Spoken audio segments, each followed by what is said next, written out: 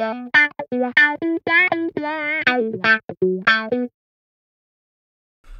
folks, I know I'm 2 days late on this. Yesterday we had to take the dog to the vet, so I didn't have time. So, 2 days ago was the 95th Oscars. And I'm not going to do an Oscars reaction. Instead, I'm going to do my own Oscars. So, these are my attempts at trying to be objective on what is the best of categories. Now, I do some of this. I do this every year on my Letterboxd. You can go to the description to find those. I make these lists every year. But I'm now doing this on video. But I'm going to remain objective as I can. I do similar categories as the Oscars, and I take some out. I take some of the categories out, and I make a few of my own. Now, there's a lot. I think there's about 30. So I'm going to do half today, and then the back half tomorrow, hopefully. Fingers crossed. All right. And I don't want this video to go too long because I don't want to waste your time. So I'm kind of going to go through it a little fast. Now, the way I do it is I have, the 5 nominees, sometimes 10, depending on the category. If I really like the category, I do more noms. I'm going to start from the bottom as, it's ranked. So the bottom is the, 5th best or 10th best, 4th, 3rd, 2nd, and then the first is what I think is the best. So I'm going to do that. I'm going to start from the bottom for each one. Okay? So my first category, which is not in the Oscars, is best opening credits. I love a good opening credits. So I feel like it's not talked about enough. So I want to give some attention to it. At least try. I know these get 10 views every day. Every video gets 10 views, so it's really not doing anything, but I'm going to pretend it does. Okay, opening credits. Number 5, Crimes of the Future. 4, Hustle. 3, Halloween Ends, with the pumpkins. 2, Irma Vep, which is animated, and Jackass Forever is number 1. If you've seen it, you know why it's number 1. Okay, and that might be my Godzilla fanboy showing. All right, next one is best opening scene. I consider it an opening scene a scene that happens before the credits, or at least the title credit, just so everybody knows. All right, number 5, Black Panther: Wakanda Forever. Number 4, The Wonder. Number 3, Jurassic World Dominion, the extended cut. For some reason, they didn't put this in the theatrical, the one where it actually shows dinosaurs being dinosaurs X amount of years ago. And then it transitions into the mayhem that's causing in the present day with the Jurassic World. And the movie sucks, I know, but it's a decent opening scene instead of the one they did with the theater, which is some stupid news story. Okay, and then number 2, Halloween Ends. I'm not going to spoil it. And number 1, Athena. Pretty cool 11-minute opening shot. Pretty sure they didn't do any hidden cuts, too. Sam Mendes, take note. Okay. And here's some more that I do for me, okay? I'm a big action guy. I grew up on action movies, so I have a best action sequences category. Number 5, the movie sucks, but decent action. The Woman King. And number 4, Top Gun Maverick, just because they did a lot of that stuff for real. 3, Ambulance, a lot of explosions and crashes, I'm all about it. 2, Violent Night, Santa fights people, by the guys that did John Wick, the same studio and stuff. Number 1, Bullet Train, same thing. I think it's the director of the first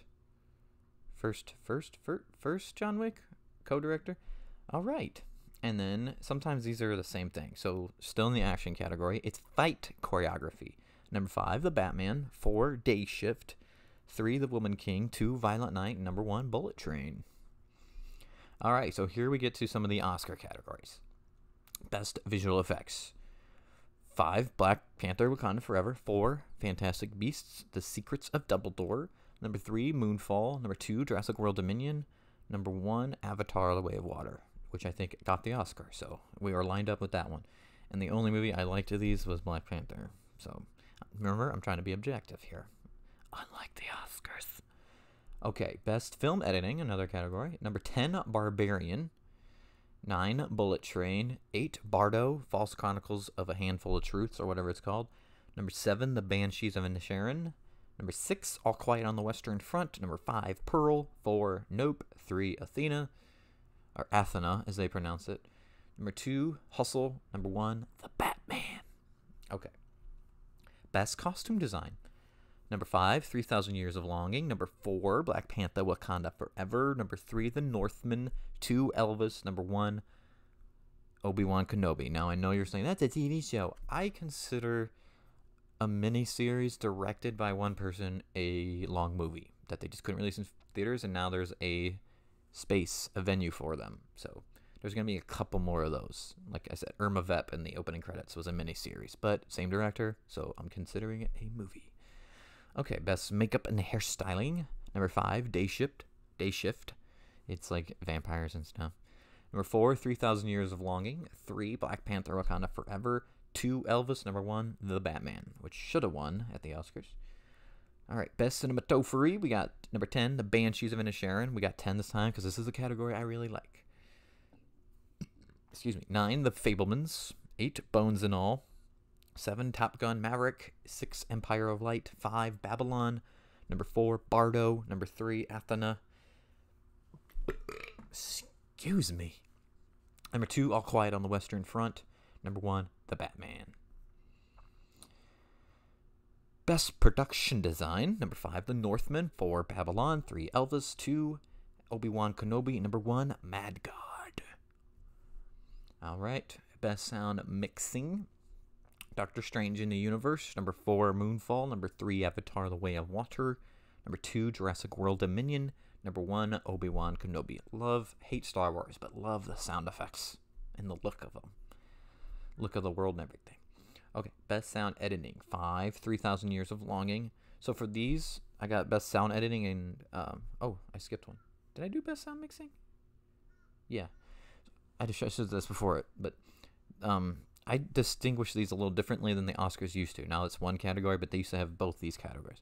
Now for sound mixing, the way I like to define it for my own Oscars is mixing of sound effects. So literally the mixing of sound to get new sounds. And then for best sound editing, it's just the way it plays in the theater, how it's surround sound and whatever and all that stuff. And or like the way sound is experienced through the perspective of the characters and stuff like that. All right, so best sound editing. So I had to see these. Best sound editing, I only put things that I saw in theaters because that's the best way to see a movie and the best way to experience the sound. Okay, so 5, 3,000 Years of Longing. 4, The Woman King. 3, Beast. Number 2, Nope. Number 1, Top Gun Maverick. All right, best original score. We got 10 because I love music. Number 10, Pearl. 9, Pinocchio. 8, Babylon. 7, The Banshees of Inisherin. 6, Empire of Light. 5, Nope. 4, Athena. 3, Smile. Terrible movie, but great effective score. 2, Black Panther Wakanda Forever. This should have won the Oscar more than it did in the first time. So it won best score. The first Black Panther won the best score, which is not that good. But the second score is amazing. And number 1, The Northman. I'm dying. All right, and so the next one is best fake movie, aka documentary. I saw 2 documentaries this past year. So I'm only going to do one winner, and that was Fire of Love. The other documentary I saw was the Redeem Team on Netflix about the Olympics, basketball, NBA, whatever, which was okay. Best foreign flick, 5, Vortex. 4, The Kingdom, Exodus. That's a miniseries that I consider a movie since it's the same writer-director. 3, Bardo. 2, All Quiet on the Western Front. Number 1, Athena. Best animated film, I saw 5, didn't like 2 of them. I don't think they even deserve to be objectively seen as the best, so I did it 3. So 3 is Mad God, 2 is Apollo 10.5, number 1 is Pinocchio. Best adapted screenplay, 10, The Northman. It's based on the legend of Hamlet, which inspired Hamlet by Shakespeare. Number 9, Black Panther Wakanda Forever. 8, Bones and All. 7, All Quiet on the Western Front. 6, Bullet Train. 5, Irma Vep. Number 4, The Whale. Number 3, 3,000 Years of Longing. 2, Pinocchio. Number 1, The Batman. You're seeing a trend here, I know. I hate to say that a superhero movie is doing this well, but it was so good. Okay, best original screenplay. 10 again. I love writing, so 10, I Came By. 9, Duel. 8, Pearl. 7, The Kingdom Exodus. Number 6, Tar. 5, Bardo. 4, Athena. 3, Nope. 2, The Banshees of Inisherin. Number 1, Triangle of Sadness. Alright, so now we got a couple... Oh, you know what? I guess we can go through the whole thing instead of doing it tomorrow. I'm moving through this pretty fast than I thought. Alright, so we got more categories I made up. Best Voice Acting. Number 5, Peter Sohn for Lightyear. He played the cat, Socks. 4, H. John Benjamin for the Bob's Burgers movies. He's Bob. Kristen Schaal, number 3, for the Bob's Burgers. She's Louise. 2, David Bradley for Pinocchio. He's Geppetto. Number 1, Jenny Slate for Marcel the Shell with Shoes On. She's Marcel. Okay, best ensemble performance. So I would say when you have 4 or more really good performances, it considers an ensemble. You know, if movie with 3 characters, I don't consider that an ensemble. It's got to be more than 3. Personal definition. All right, 5, The Kingdom Exodus. Number 4, Triangle of Sadness. Number 3, Athena. 2, The Batman. Number 1, The Woman King, a.k.a. Queen. Should have said that earlier. Okay, best breakthrough performance. How I define this is not somebody's technically not their first movie, but their first like they're in a supporting role or a main role, and they did it for the first time and they do really well. So they could have like a minor part in another movie, but then they get a supporting or main and they do amazing. That's what I call breakthrough. Not just, you know, they just started getting noticed even though they've done leads or supporting, or it's their first movie ever. Doesn't matter. It's as long as it's in the lead or the supporting for the first time and they knocked it out of the park. Okay, so 5, Banks Repeta in Armageddon Time. I'm sorry if I'm saying your name wrong, dude. He was the main kid. Number 4, Laura Galan. It's Spanish. I don't know if I'm saying that right. In Piggy. 3, Dario Argento in Vortex, who's also a director of lots of Italian horror films, in case you guys aren't familiar with him. So it's cool that a director got into the main role of a movie. It doesn't really happen, and he's really old. And I think he's only had like cameos and stuff. Number 2, Anna Cobb in We're All Going to the World's Fair. I think she's going to blow up. Number 1, Sami Slimane in Athena. I'm butchering that pronunciation, I'm sure. Okay, best supporting actress. So I love acting, so we're going to do 10 in each of these categories. Number 10, Tang Wei in Decision to Leave. Number 9, Viola Davis in The Woman King. Mia Goth in X as the old lady. She's the old lady in X. I don't know if you know that. Sheila Atim in The Woman King. 6, Nina Hoss in Tar. 5, Angela Bassett or Bassett. I don't know. Sorry, I'm not racist. In Black Panther Wakanda Forever. I'm just stupid and white. Number 3, Carrie Condon in The Banshees of Inisherin. Number 3, Dolly DeLeon in Triangle of Sadness. Number 2, Rachel Sennott, or Sennott, I don't know, in Bodies, Bodies, Bodies. Number 1, Hong Chow in The Whale. She deserved the Oscar the other night. Alright, supporting actor, Paul Dano in The Fabelmans. Ridiculous that Judd Hirsch got nominated for The Fabelmans when he's in it for 5 minutes, and Paul Dano doesn't get nominated.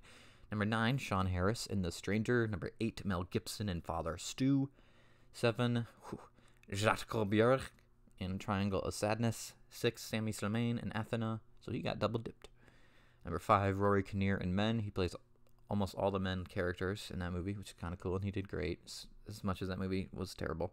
Number 4, Justin Long in Barbarian. Number 3, Colin Farrell in The Batman. Number 2, Mark Rylance in Bones and All. Number 1, Paul Dano in The Batman. All right. Best Leading Actress. Number 10, Margot Robbie in Babylon. 9, Caitlin Dever in Rosalind. 8, Thuzo Mbedu in The Woman King. Letitia Wright in Black Panther Wakanda Forever. 6, Olivia Colman in Empire of Light. 5, Cate Blanchett in Tar. 4, Taylor Russell in Bones and All.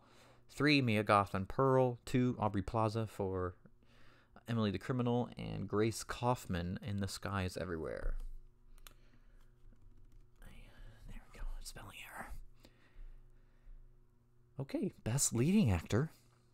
Robert Pattinson for The Batman. Idris Elba for Beast. 8, Adam Sandler in Hustle.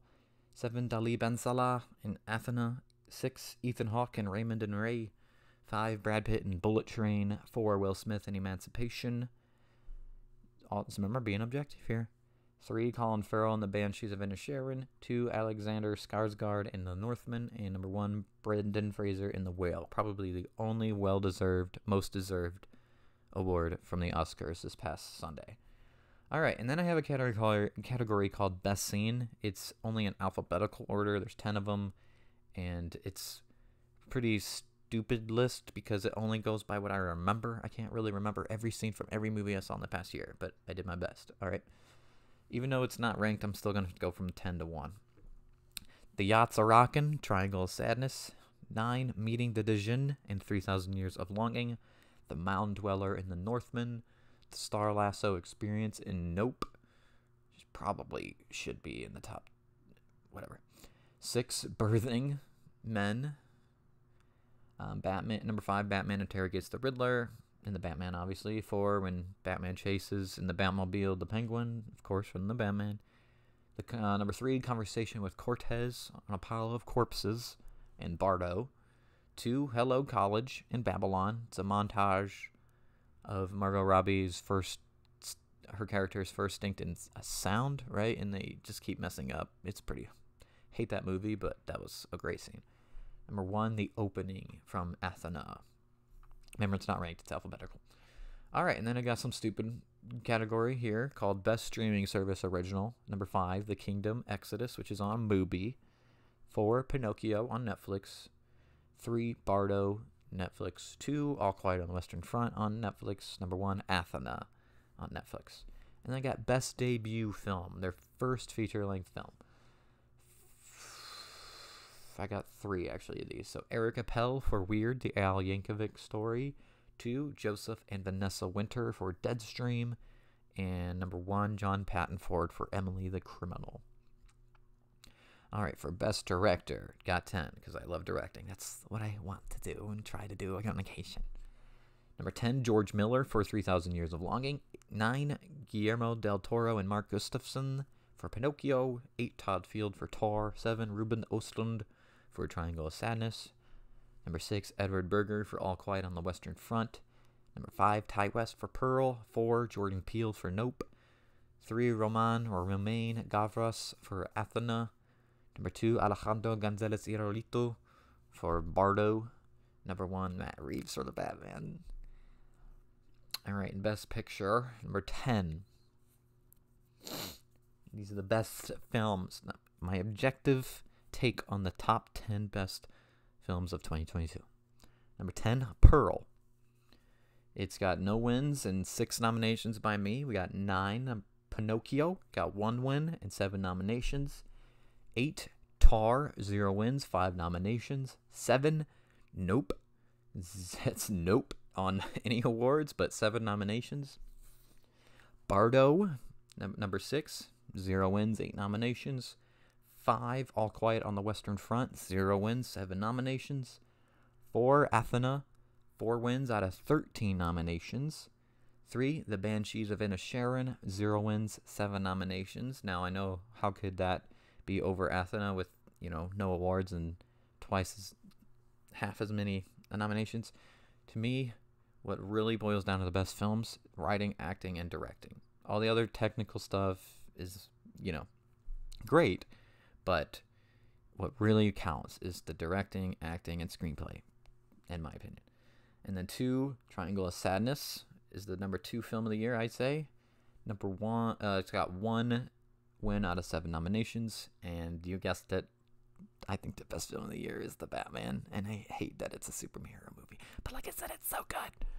The Batman had 7 wins out of 13 nominations. Now, I didn't get a chance to see everything I wanted this past year, so on Letterboxd, I always update these lists. No matter what the year is, when I rewatch or watch something for the first time, I update it if need be. Now, this is a video, I can't. So just follow me on Letterboxd, and if you ever want to check up on a year and see if there's been any updates, just go ahead and check it. But thanks for watching something just as pointless as the Oscars. But I think it's better because it's me. Why are there so many movies?